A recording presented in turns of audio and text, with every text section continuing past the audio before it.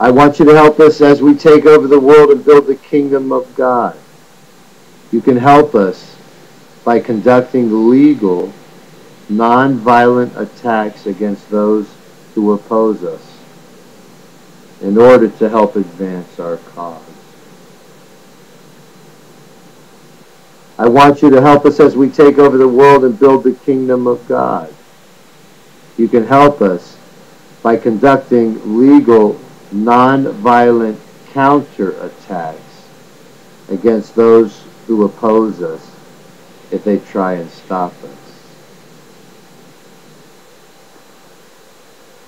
I want you to help us as we take over the world and build the kingdom of God.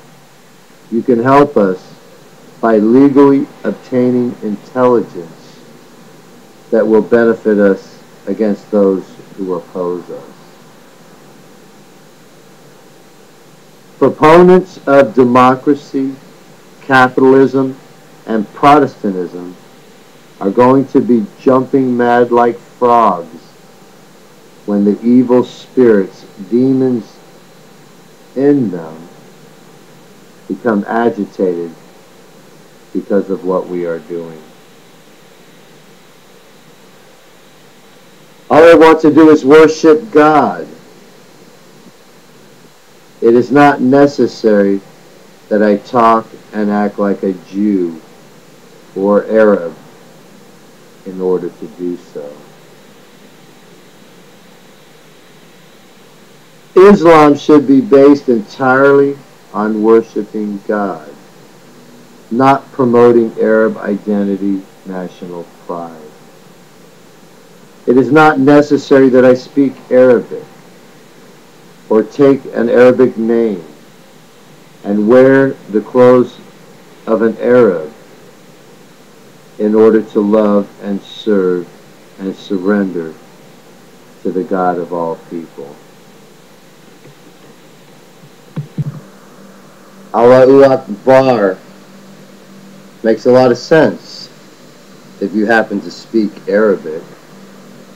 However, for the rest of us, saying God is great in a language we're most comfortable with will make the most impact on us. Some people are so mean and unkind that even the demons cringe when they think about the day that person dies, because they know they're going to have to spend all eternity with them. Allah begets none is the ultimate satanic verse.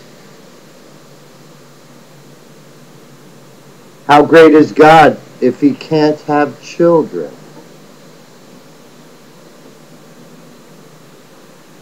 Unholy gospel music is any song that proclaims God has no son. Satan has no need to corrupt the Qur'an, since it already serves his purpose of trying to take away all of God's children. He might as well leave it the way it is, since it makes the untruth seem more credible. However, he doesn't have that same option with the Bible. The only way he can discredit the truth in the Bible is to make it look like it has been severely altered.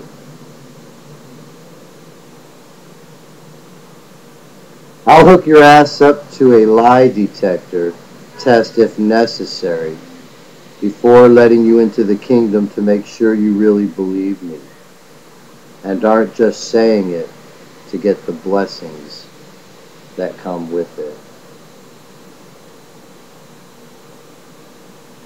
Do you think the amount a believer is obligated to contribute was purposely lowered to only 2.5% by the founders of Islam merely as a ploy to get more people to join them, since it was cheaper to be a Muslim than a Christian or a Jew?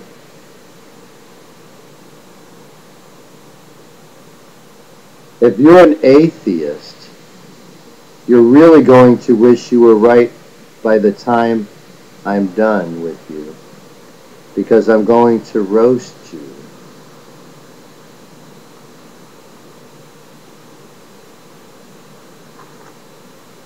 Saying that I would be 100% sure if I was really Jesus is not realistic, since there hasn't been a single prophet that I'm aware of that didn't show at least some level of doubt, reluctance, or shortcomings. Moses mentioned his inability to speak well. Jesus asked that the cup be taken from him. Muhammad had to check with his wife because he thought he might have a demon. All these are examples of prophets questioning their divine calling. As I mentioned, it would be unrealistic to think that they would have shown otherwise. So why should I be any different? Satan not only keeps your soul when you become a Protestant, but also the souls of any people that would have been saved if the church had not been made weaker due to your actions.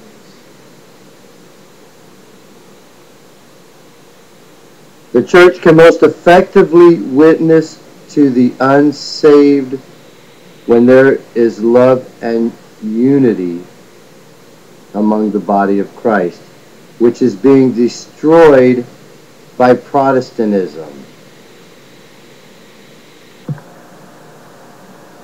Protestants think it's okay to ask another person to pray for them, unless, of course, that person is Mary, a saint, or a priest. Their exclusion of the righteous as prayer partners doesn't make any sense without first considering the nature of the spirit that dwells within a Protestant. What God had made one, church, let no man separate. And the two, Protestants and Catholics, shall become one flesh, is a prophecy. Satan uses the Protestants to divide the church because he knows that a house divided will fall. You're right.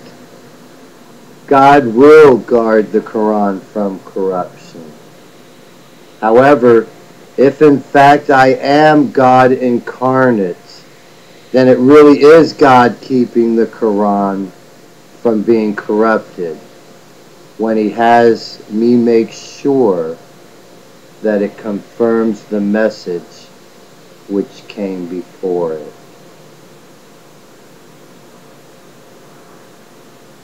I'm supposed to believe that people were able to memorize and remember every single word uttered by Muhammad for the purpose of putting it in the Quran.